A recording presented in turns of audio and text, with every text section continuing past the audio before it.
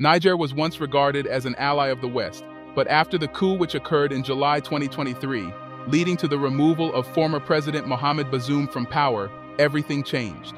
The West, in conjunction with the regional bloc, ECOWAS, went ahead to condemn the coup and imposed stringent economic sanctions on Niger, thinking that it would compel the military authorities to reinstate the deposed president. However, despite the stringent sanctions which put pressure on the economy, the military junta of Niger stood his ground and refused to heed the dictates of the West, which viewed democracy as a tool to further its interests. And, according to a former minister of Niger, one of the reasons why General Tiani was able to stand his ground and resist Western sanctions was that China supported Niger. China, with its non-interference policy, an attribute that has made it a preferred choice of partner in recent times, continued to invest in Niger even after the coup. Unlike the West, which loves to interfere and play the hero in the affairs of Africa, China prefers a mutually beneficial relationship without any form of interference in the affairs of the host countries. It is this attribute that has pushed African countries farther away from their traditional partners, the West, and closer to China and Russia. Recently, Niger State Television announced that the military junta of Niger has signed a $400 million deal with a Chinese state-owned oil giant as part of its plan to diversify international partnerships after cutting ties with France and the United States. The agreements, signed by Niger's Prime Minister Ali Mohamed Lamine Zaina and CNPC Chairman Zhou Zuokun, provide for the joint marketing of Niger's crude oil. Under these arrangements, China will make an advance payment of $400 million to Niger, which will be paid from revenues generated by the sale of crude oil on the international market. According to the information published by the government, the repayment will be spread over 12 months with an interest rate of 7%. Speaking to the press after signing the deal, Prime Minister Zaina stated that there is no shadow over this as we have safeguarded the interests of our country. China is a great friend for Niger. We can never say it enough, he added. The Prime Minister further added that it must be remembered since the beginning of this great oil adventure, China has always been at the side of our country, and today it is proven that at such crucial moments, we could obviously manage to request an advance. These are Niger's rights, and we will give ourselves all the means to repay them. According to Prime Minister Zaina, the funds will be managed transparently and will be used primarily for the defense and security of the country, which faces persistent challenges linked to the violent activities of jihadist groups affiliated with Al-Qaeda and the Islamic State. In addition to security and defense, the funds will also be used to settle debt payments and investments in agricultural development and improve medical services.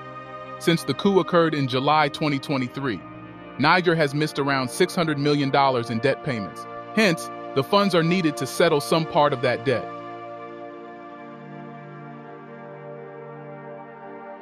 According to recent statements from Chinese oil extraction authorities, the marketing of Niger's crude oil on the international market, initially scheduled for January 2024, will finally begin in May 2024. Since 2008, China has been investing billions of dollars in Niger, especially in its oil industry, building the country's major oil refineries and exploring its oil fields, with the hope of a share of all revenues.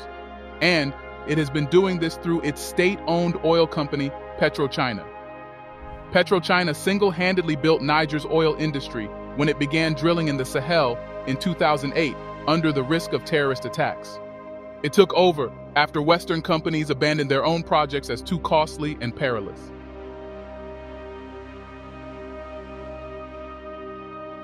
China's investments in the industry enabled Niger to start refining and producing oil through the Soraz refinery in 2011 for the domestic market.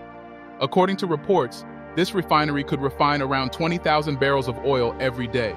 However, in 2018, China decided to up its game by expanding Niger's oil production through the construction of a vast new pipeline called the Niger-Benin Crude Oil Pipeline. It received approval for the project from the Niger government in June 2018 and the government of Benin in August 2019.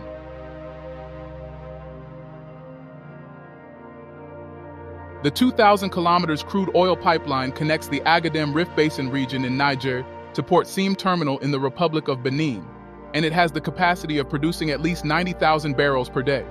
Initially, There was fear that the pipeline would not be completed as a result of the sanctions imposed by ECOWAS on Niger, which Benin, as a member of the bloc, was obligated to obey. According to some sources, the sanctions prevented important equipment from crossing the border between the two countries. As a result, several pump stations were waiting for equipment stuck in Benin.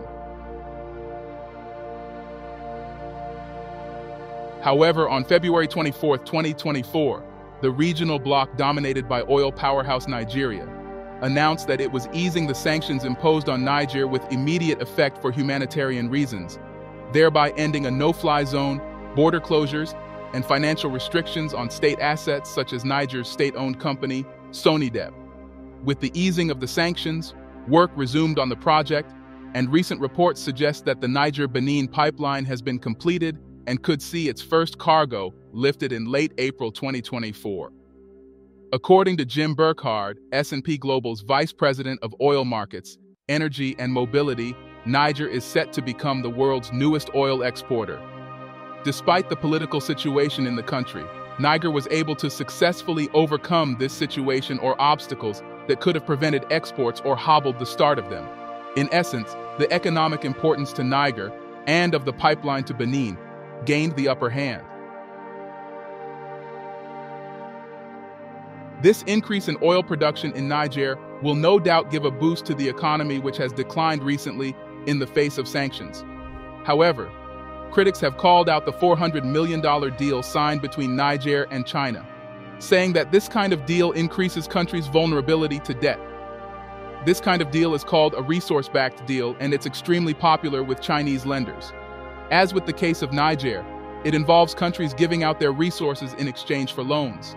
This model first began in Angola, which received billions of dollars from China for its reconstruction at the end of the country's 27-year civil war in 2000, and still uses oil shipments to repay Chinese loans. At the time, Western countries and international financial institutions were not willing to grant aid to Angola, regarding the country as a risky venture because it had just come out of a 27-year civil war. The only country willing to offer help was China, which invested billions of dollars and helped to build the country. The president of the Africa Development Bank, Akinwumi Adesina, has however called for an end to loans given in exchange for oil or natural resources, describing them as non-transparent, unfair, and corruptible, adding that they complicate debt resolution and mortgage the future of countries. Speaking during the Summit for New Global Financing Pact held in France last year, he said that Africa must end all natural resources-backed loans. Gude Moore, a policy fellow at the Washington-based Center for Global Development and a former minister in Liberia, said the China-Niger oil deal is not a departure from Chinese practice. He said, China is regime agnostic, so a junta in Niger was never going to be an impediment to Chinese engagement.